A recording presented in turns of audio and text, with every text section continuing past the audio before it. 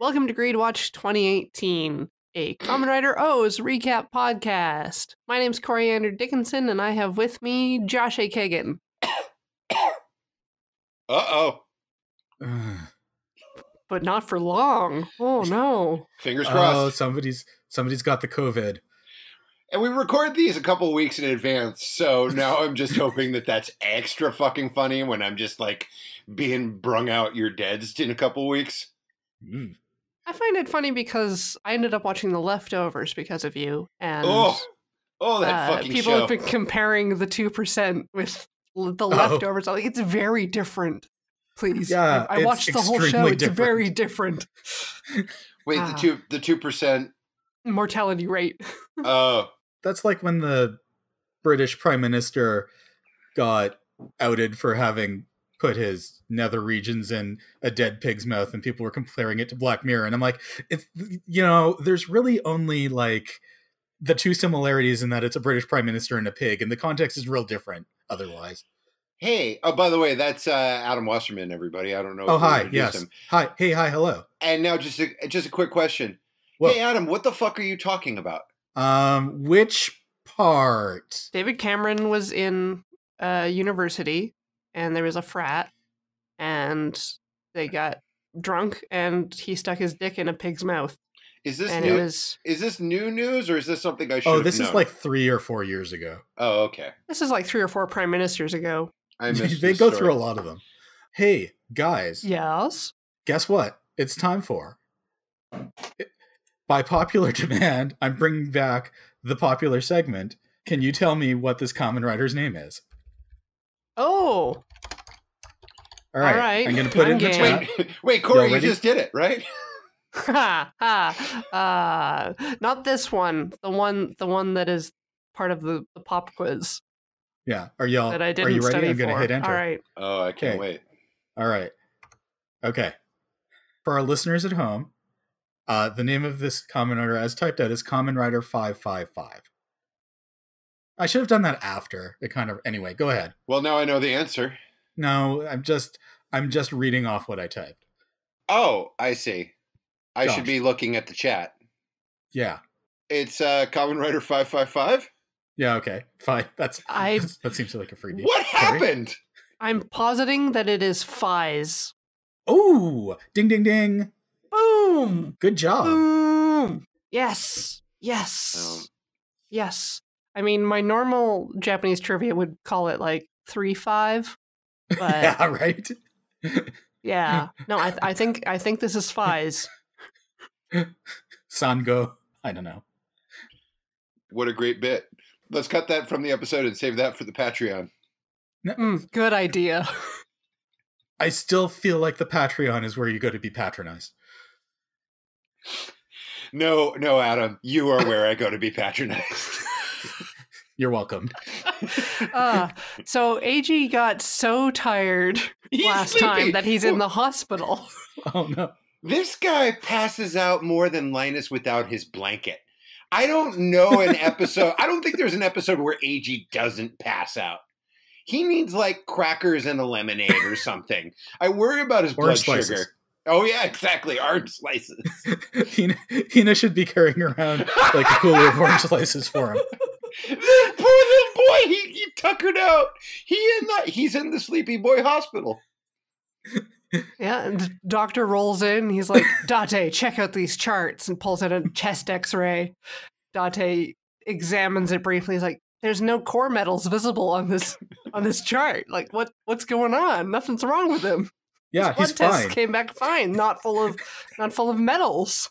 You know, at the very least, he was just in a big fight. You'd think he'd have bruising or something, but apparently he's perfectly okay. He's doing great. The doctor's like, yeah, just, you know what? He's just real sleepy. He got hit with the sleepy bomb, and he probably just needs to wake up and he'll be all better. Which, speaking of coronavirus, is exactly how our president is basically treating this. It's just like, everybody just take a real good nap, and you'll be fine. It's probably nothing. Honestly, I'm impressed they took him to a hospital for once. Yeah. Then just slap a cold pack on his head and call it a day. They get no orange slices and Bactine. Put some stuff on his back? I don't know. That will come later in the episode where he seems like he's been genuinely housed, but they do not take him to a hospital. Yeah. But anyway, he could wake up at any time. Could be tomorrow. Could be a day from... Oh, he's up. What'd I miss? We go to Havisham Manor, where Maki and everybody is just very dramatically sitting around doing nothing. And Maki clears everything up by being like, I don't even know what's happening. There's some new medals. Who knows what's going to happen with those? But there's probably some yummies. Whatever, guys. Count the medals. 1, 2, 3. What are we doing here? It's fine. Everything's completely under control. I'm not worried about it at all. Baby Ankh wanders away with the coin tray to go fiddle near his fabric with the soccer ball. I beg your pardon, young lady. And then there's some smooth pterodactyls. Just to make sure that I have not had an aneurysm or something, we didn't see those two last week, did we?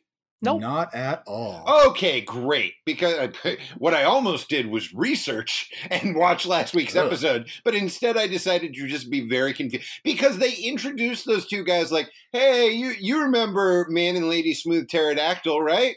They're your old buddies, and they hang out on this building, and they talk about desires or something. One of them's purple, one of them's blue. I think Maki says that the yummies are doing what they're supposed to. Yeah. At some point, and I'm like, that's really confusing, show. Usually there's a whole like coin insertion and writhing mummy person, and then there's like some feeding of desires, and then they transform into smooth monsters. But no, we just have smooth monsters. They don't care about anything. Yeah. I mean, guys, say what you want about National Socialism, at least it's an ethos. That's a Big Lebowski quote. I'm not actually defending Nazis. It's true. And now my headcanon for these two monsters is that they're played by Amy Mann and Flea. They were the nihilists! Come on! I'm fine with this. I don't even care about that fucking movie. You know, Jesus. Okay, fine. Fine. Did I ever tell you I went to Lebowski Fest once and it was the biggest mistake of my life? I can't imagine that being good. There's a convention for the Big Lebowski? It is sort of this traveling thing that happens, and I went to one in Los Angeles because a friend had a couple extra tickets, and I realized that Big Lebowski is Rocky Horror for people who didn't go to drama club. It's just a bunch of dudes who really want you to know how chill they are, but in fact they have no chill whatsoever. They were selling like quart-sized glasses of White Russian for like $25, which dudes in bathrobes were slamming back. The opening act was the Kyle Gass Band, which is just the half of Tenacious D who is not Jack Black. Yeah. And then Jeff Bridges actually came out and did a set with his band, and my wife and I were like, this is going to be great. And then he was like, here's 9 Eagles songs. And we went, oh, we wish we were dead. But he hates the fucking Eagles. It doesn't make any sense. Was there at least like really, Seven Bridges County and or any of the... Any songs about bridges? By the way, is that Gordon Lightfoot? I'm not familiar. I would like to posit that although The Big Lebowski is a movie that I quite enjoy, I do not feel like a single film on its own is sufficient for an entire fest. Well, I mean, it's just it was 2 nights because there was like a bowling alley event the night before. Yeah, it's just everybody watches the movie and like Rocky Horror, everybody shouts things, but like nobody was clever.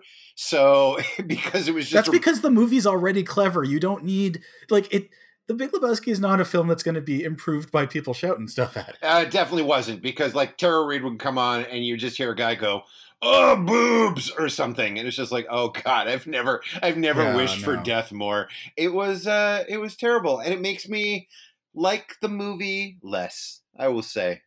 Oh well, you should watch the Jesus Bowls, and that'll probably rolls or whatever, and that'll probably make you feel even worse. Jesus rolls. The title of the episode is A New Greed Void Unstoppable Combo. Wait, well, unrivaled combo, but also wait. They did a cool thing in the credits when they were showing footage from the movie that we may or may not watch. Let's go, Kamen Rider. Come on, the Uber's here. They showed all the Heisei riders in reverse chronological order. So they started like a Doctor Who flashback. And they just went back afterwards until they got to Kuga. Well, no, they just like showed them each fighting, but it was cool. I liked it. They just like went through each of them in reverse chronological order. I was like, oh, neat. It's a rich tapestry. Anyway, I enjoy this on so many more levels than you. It's true. It's weird that I'm part of this podcast on a week-to-week basis for years now, multiple years. They leave the hospital, and P-Pants Part 2 is sitting out there. Yeah, Date and Goto take the bill for AG. Yeah. Yeah. I thought Date's friend was doing him a solid, but apparently not. No. I'm so surprised that Sakata is still around at all. I'm like, weren't you done last episode? We really closed the book on your whole storyline there. But he's got more things to share with everybody. He's got like the Kyle at the end of South Park speech, except it's 5 minutes into the episode. But also pterodactyls are dissolving people with black smoke. There's sinister music and a shopping so much center. Death. And they land on the roof, and there's a bunch of work being done on the roof with random construction people. And I was really not expecting the female pterodactyl to just unhinge her jaw and let out all that black smoke that caused purple lightning on people, and then for the people to disappear. Like, there's a sequence of events that I really did not expect. There is so much death in this episode. I assume it's, unless in next week everybody's just like, hey, we're back and we're fine and we got presents. No, there's more death in this episode than in all of the previous episodes put together, and I have to say, I am 100% here for this. It was a lot of like just indiscriminate death. Yeah, it's great. It's great. 4 stars. Would watch again. Here for death. Anyways, the monsters hit the mall and they go shopping for souls. Back at the hospital, P-Pants Jr., he's thinking a lot. He's having a lot of thinks. He's like, guys, you know what? I was just thinking about what you said about when you try and do nice things, but then still bad things happen. And maybe like I'm like that monster or something. Anyways, I hope I never work again. See, nothing good comes from listening to AG's dumb speeches. But it's all stuff, as Adam pointed out, it's all stuff we learned last week. Like, we're good here. But then AG's like, hey, man, I know what you're talking about. Like, this one time, I accidentally funded a civil war. And then everybody stands up and goes, what? It's like, pardon, you may have omitted some information the last time you told us about Explosion Day. And he just rolls over that. He's just like, anyway. No, AG, open bracket, citation needed, close bracket. They should just check his wiki. What's happening? Yeah, like P-Pants is talking about the time that that moth lady made it rain money. And AG's like, yeah, I made it rain money in a small country. And then it exploded. But anyway, I figured out only do as much as you can hug. I hate him so much. I can't even, that was a bit that I had to watch 3 times to just be like, wait, why is he doing the so big game that you play with like, how big is AG's reach? So big. He's just like, I'm just going to throw my arms around the world like Bono. And then P-Pants Jr. is like, yeah, my arms do that too. And then everybody else is like, wait, a civil war? What the fuck are you talking about? He's all like, well, as long as I'm only helping people within my reach, I'm pretty sure I can handle that desire. Like, that's totally manageable, everybody. Yeah, so big. Anyway, bye. Oh, yummy sense. Hope you enjoyed my Hikaru no Go hair. I'm off. We go back to the mall, and boy, oh boy, people are just fucking turning into smoke and dying. It's great. They show the exterior of like a 30-story building, and just the smoke descends layer by layer. Yeah. And people scream. It's thousands of people per floor, probably. Absolutely. No news coverage, no anything on the scene. It's that weird thing that always happens in shows and movies like this, where it's just like whole-scale destruction, and everybody's just like, well, I guess that's fucking happening today. Guess I'm not going to work. Listen, Tokyo's been going through this shit for so long now at this point, Josh.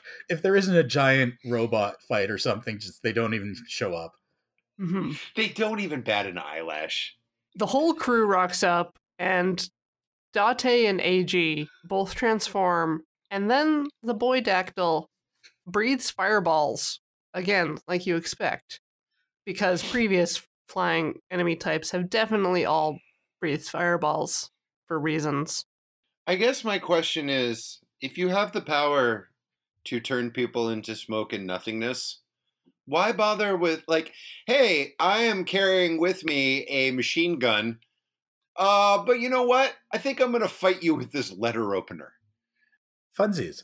Just funsies? Just like a cat playing with a dead mouse? It's just like, we're just going to do it's like, listen, I'm already dissolving some people over there. I could dissolve you, or I could, play this out a little. See where this goes. I feel that way every time AG Tatobas at this point. Like, I know combos are stressful, but you could still type match. He's got tons of medals at this time. He technically didn't Tatoba. He Tato... Octopus leg? Tato Todd. Tato Todd. Yeah. Yeah. Like, he gets body checked by the swooping Pteranodon man, and... Oh, they're erasers, by the way. They announced that because our boys are like, what is this? And they're like, I'm an eraser, you dummy. Why wouldn't you know that? I'm a movie with Arnold Schwarzenegger and Radon Chong. And AG's octopus legs allow him to walk on walls like an octopus can. Yeah, exactly like that. Also, Date tells Goto to go help with the evacuation, which Goto does by running into the building and telling the people who are running out of it to run. Run, everybody, run! But not that way, another way! Away from the smoke! To be fair, it appeared that all the people he was helping were running away from the exit. I guess he was helping. He wasn't hindering. Whatever you do, don't panic. Just listen to the soothing sound of my screaming, useless voice. I mean, he does literally do that later. He sure does. Bless him. And then he sees the death smoke and he just sort of contemplates it quietly. As it creeps towards him, like, full of dissolving bodies. Dissolving smoke. Haven't seen that in a while. I would like to think that this is Goto's last straw. Like, I think his last thread of sanity has been snapped. And again, I appreciate watching a person have at least some kind of stunned, horrified reaction to horrible things happening. This is all I want. I feel like that is about the expression I would have on my face. Just sort of stunned, abject horror that I watched 90 people die like nothing. Pteranodon Man force lightnings AG out of his transformation and then backhands Date out of his own. Then Date pulls AG under the stairs for a secret conversation.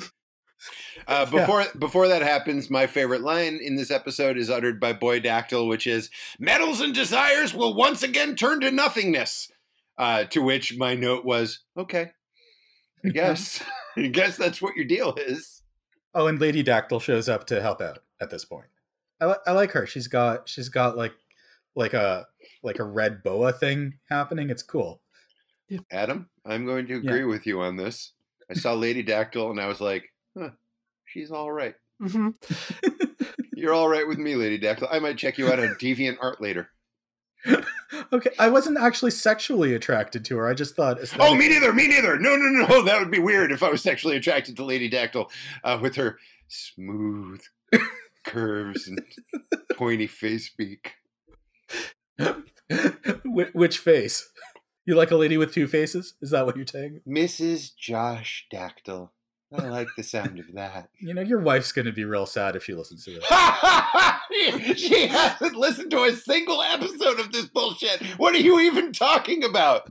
No! I'm glad your wife lets you watch the show still.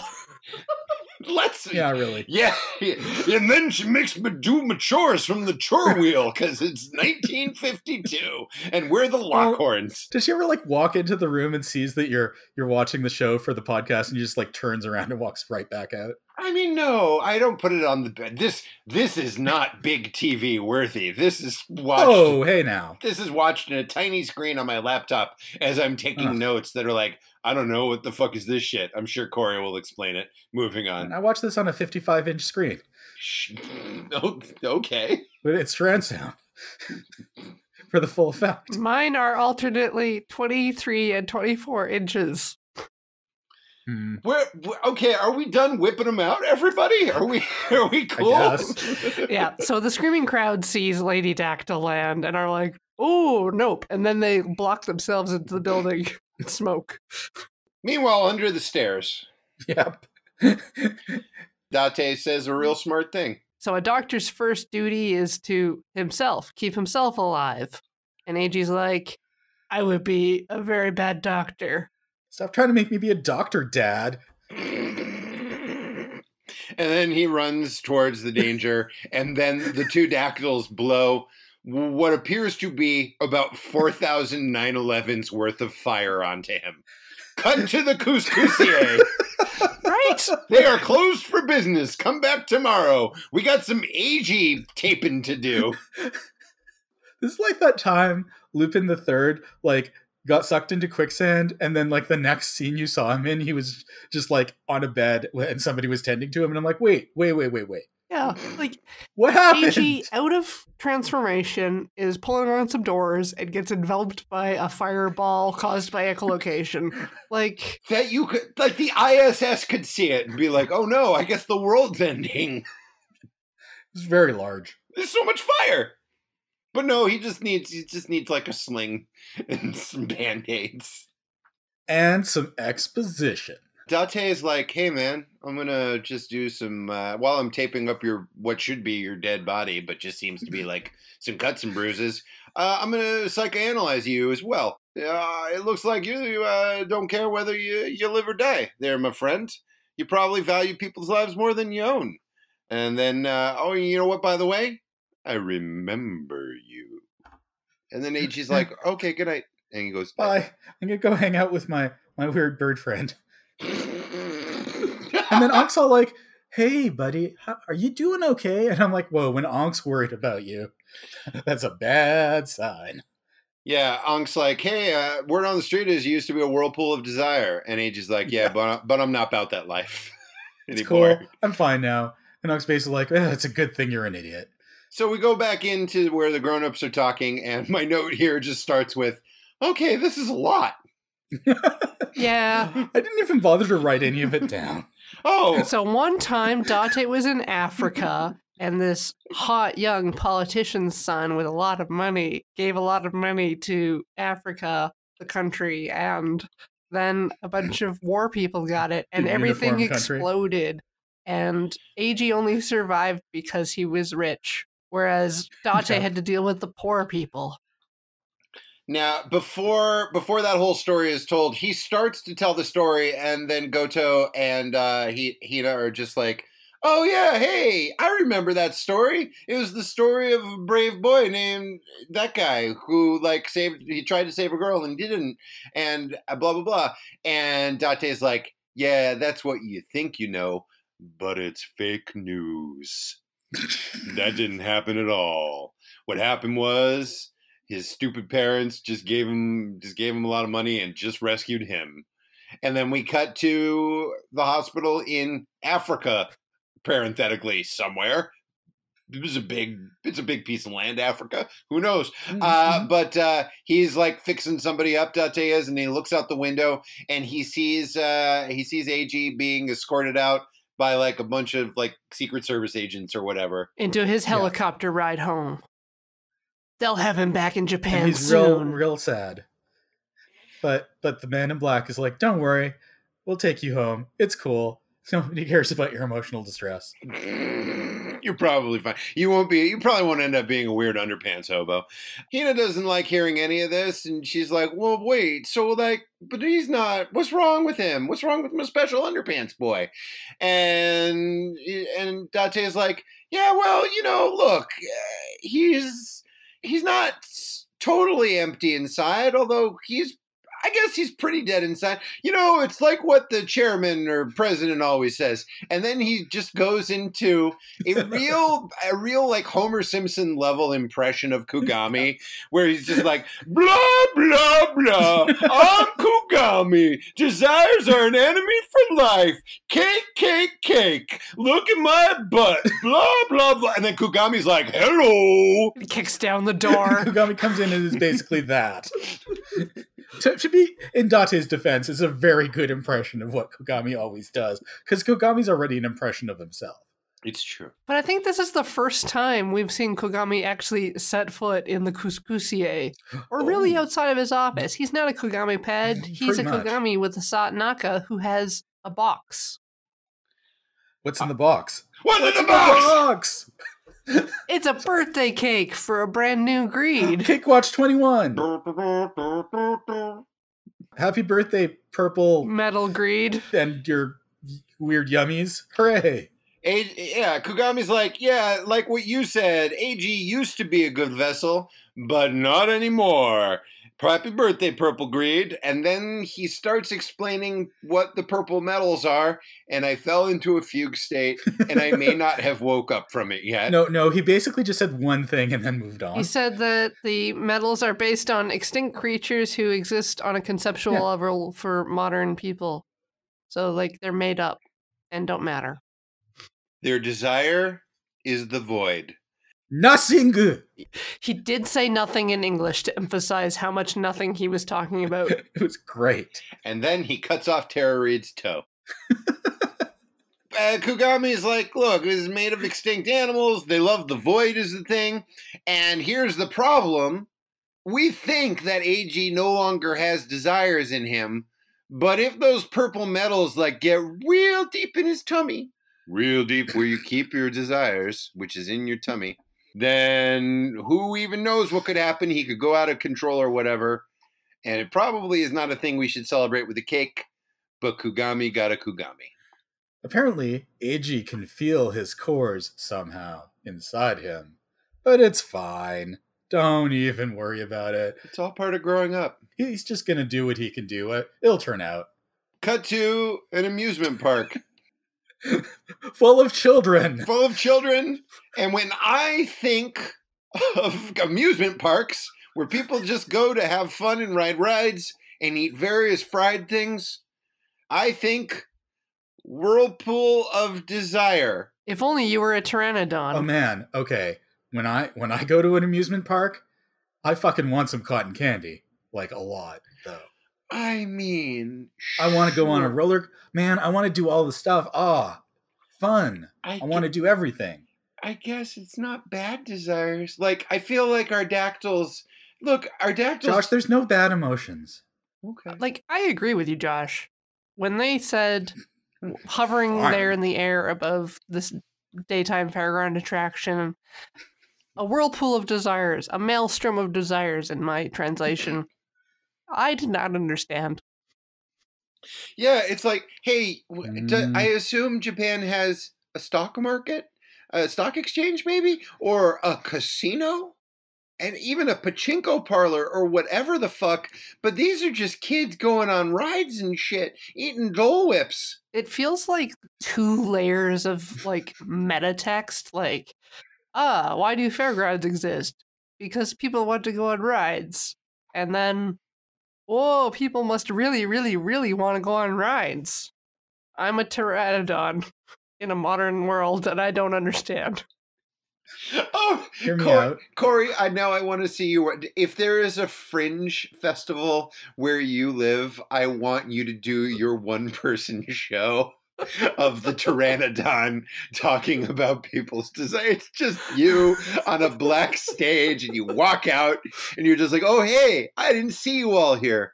Why, that reminds me of the time that you ever notice the fairs or maelstroms of desire? Let me tell you all about it.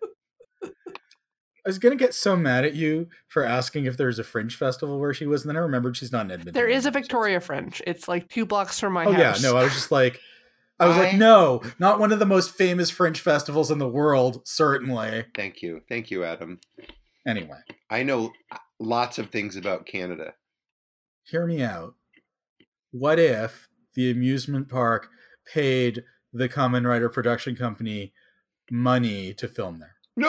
No. Okay, actually, this brings up a terrific movie that's terrible, but everybody should see regardless. Because there is an example of this happening in real life, and it is mind-boggling why they agreed to this. Jaws 3D. Okay. Have either of you seen this? Not No. for a long time, if I have. Wait, maybe. Okay, Jaws 3D takes place at SeaWorld. And basically, it is a Jurassic Park type engine where they have it's Louis Gossett Jr., he's the owner of the park. He's like, I've built this amazing new park that you can actually walk around underwater, and it's all glass, and you can walk under the ocean and observe ocean life. And I hope no sharks show up, because Dennis Quaid, aka Roy Scheider's son in this timeline, is working here. And then the shark shows up, or like the shark's cousin or whatever, because the Jaws sequels get very weird with the idea that there's like inherited trauma in generations of sharks that want to go after Roy Scheider's entire family. But my point is that they could have called this park Oceanland or Flipperville or whatever, but instead it is legitimately SeaWorld with SeaWorld branding, which means SeaWorld paid for this to be in a movie where people go to SeaWorld and are murdered. That's just like this fairground, where people are crop dusted by pteranodons and cease to exist. Practically the same, except this doesn't have Dennis Quaid in delightfully short shorts. Or like any Godzilla movie where various Japanese landmarks get destroyed.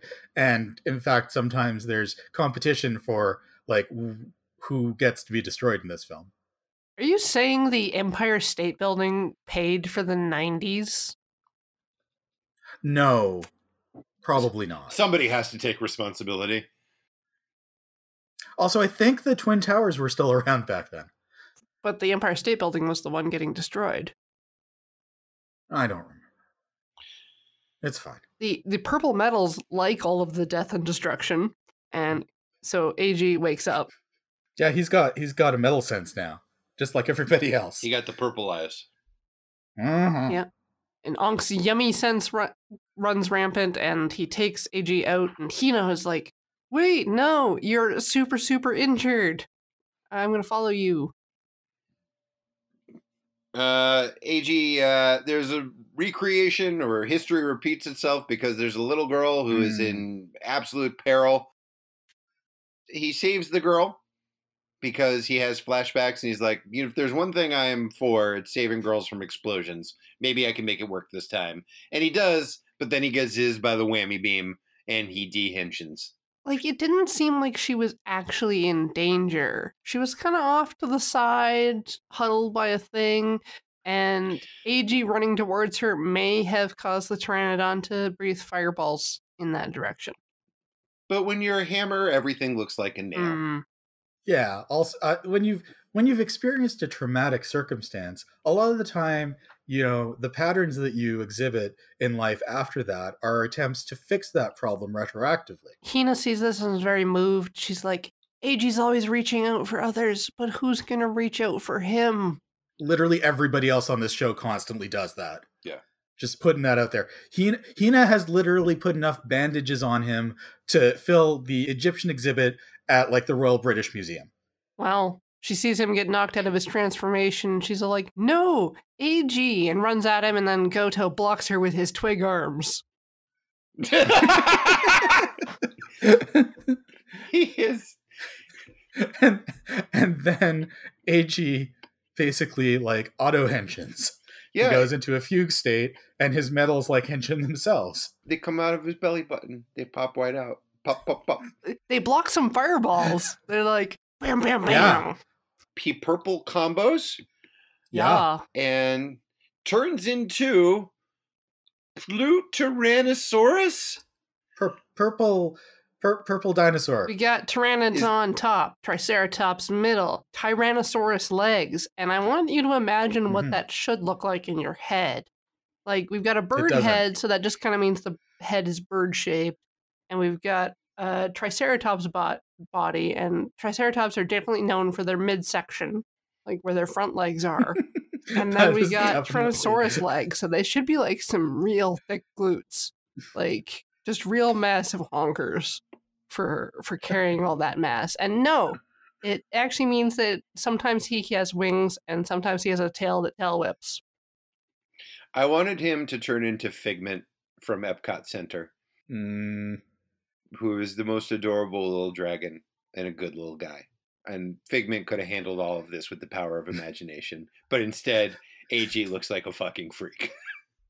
Okay, Pigment's just a fucking Lockheed knockoff. I'm sorry. Figment, you churl. Yeah, I said Figment. You said Pigment. You racist. I did not. You're a racist. You're racist. My question is why... I see we're having a presidential debate. Tag, you're racist. Oh my God. Would our debates this year be that well spoken? Would there be a chance of that? No, it's going to be two old men wondering where their soup are. I'm not going to watch it, no matter what. Oh no? Yeah, no. Weird. The only reason I would even watch highlights of the debate is just to like see Elizabeth Warren dunking on guys, and that's no longer a thing. So, Happy International Women's Day. Okay, so my question is, why does AG's transformation cause ice smoke? Because it's fucking cool, is my answer. Because Corey, dinosaurs in the Ice Age. Durr. No, honey. I don't think there were. I saw the movie Ice Age, and I think there were dinosaurs. Was that with Squat? That little rat? Yeah, with Squat. That rat motherfucker. Scrunch? Yeah, and... I beg your pardon, young lady. Scrat. No, I'm just naming clothing. Yeah. Yeah, and Ray Romano as a hilarious mammoth. He fucks up the monsters real good, and you don't have to worry about Ray Romano. Yeah. Hey, I'm gonna fuck you up now, guys, with my magic tail. Let's do an air battle. You can fly, I can fly. Hey, I'm weirdly famous in Russia. What? Really? They made a whole movie about it. There's a movie about the producer of Everyone Loves Raymond going to Russia to oversee the Russian version of Everyone Loves Russia. Anyways. Also, the pterodactyl people are like, oh, you're a dinosaur too. Should we be friends? No! Yeah, he murders them real good. Man, he is OP. But then he has got...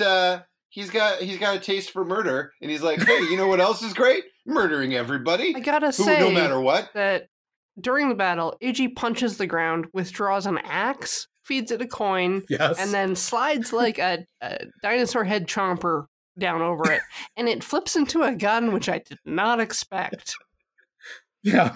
Then, this looks when great. The actual enemies are dead, and he goes ballistic on Date, he flips it back to the axe, and it's like, oh, it was an axe. I was not mistaken. Yeah. It was both. It transformed. Surely you've seen enough Kamen Rider at this point to understand that weapons are never just one type of weapon. What I did not expect is that when he tries to fire his ult with the gun, it sings a song. Yes. So in the in the Kamen Rider Batride games, which are like warriors type games, like where you go around and beat up a whole lot of things all at the same time, this form is Oz's like ultimate attack, and it just wastes people, and it does do the little song when you do the final attack and shoot, and it's great. That's great.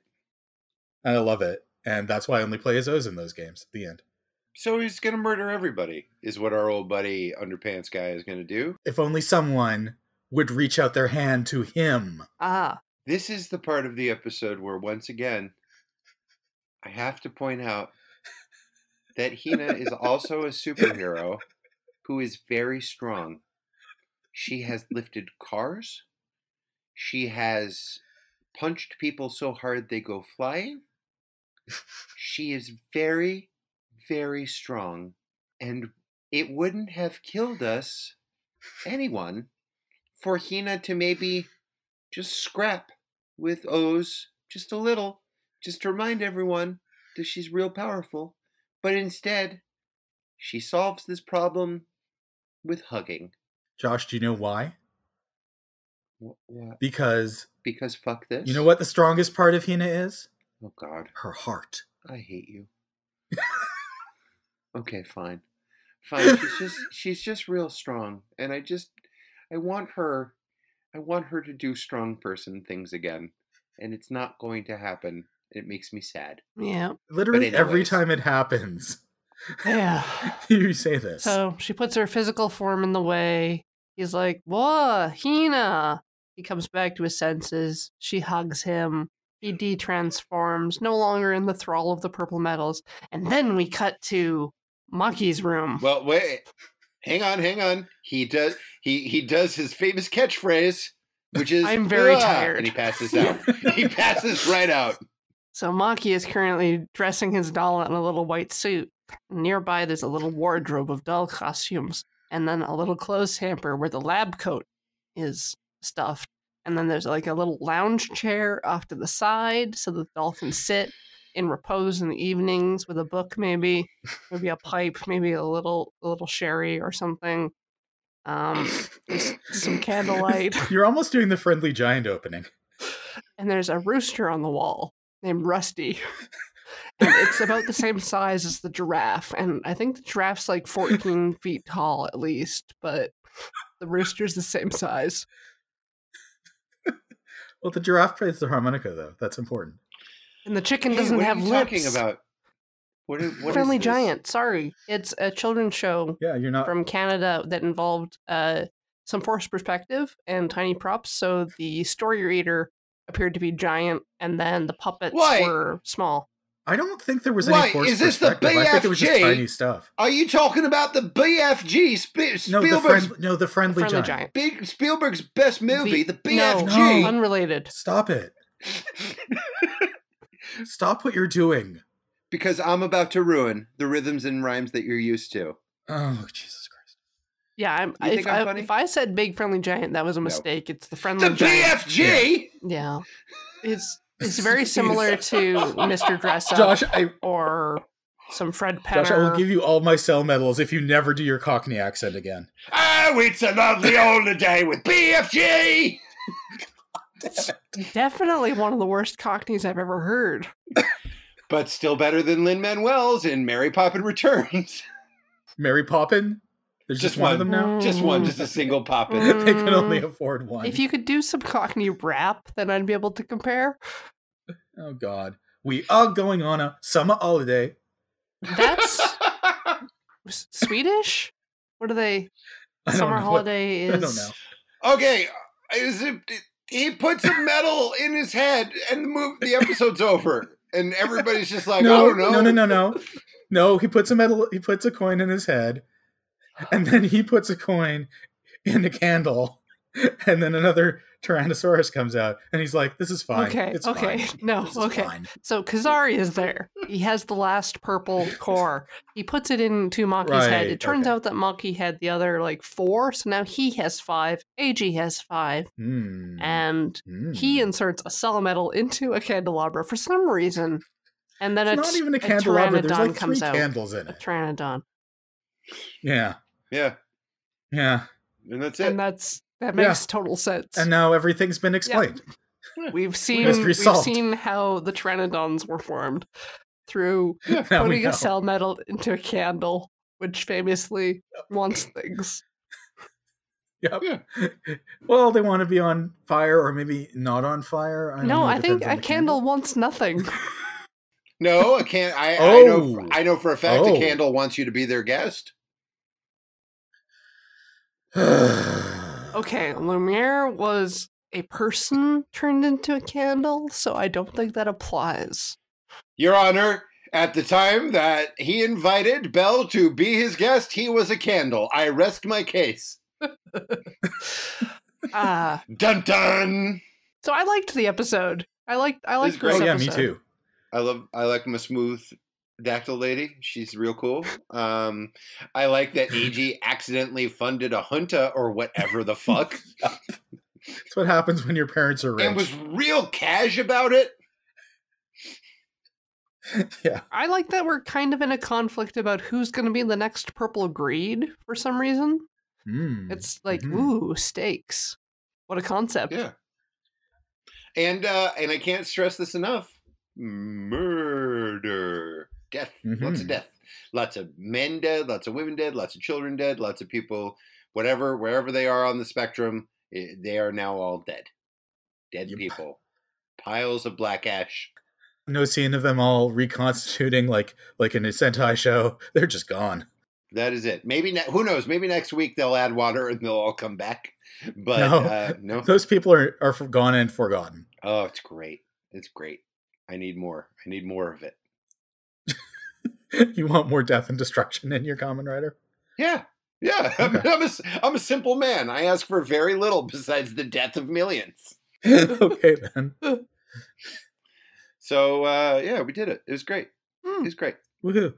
Yeah. All right. Thank you all for listening.